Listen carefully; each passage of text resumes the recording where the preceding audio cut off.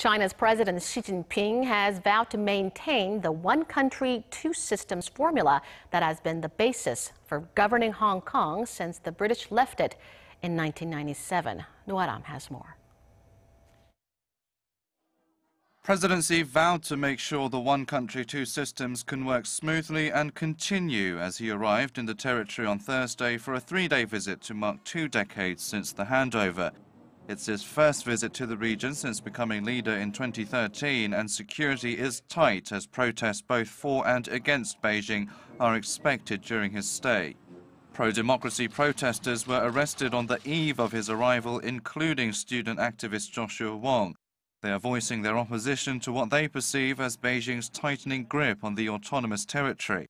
The Chinese leader was also met with protests from those demanding China immediately release Nobel Peace Prize winner Liu Xiaobo. The human rights activist was imprisoned in China 8 years ago for writing a manifesto calling for the end to China's one-party rule. Beijing has only granted him medical parole after he was diagnosed with terminal liver cancer, but has been denied his wish to be treated in another country. President Xi refused to answer reporters' questions regarding Liu's status. On Friday, the Chinese leader was to inspect the People's Liberation Army base and see the arrival of China's prized aircraft carrier, a rare show of military might in the region.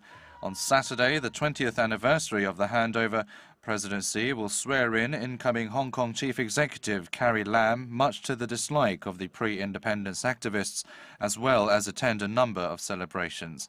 Aram, Arirang News.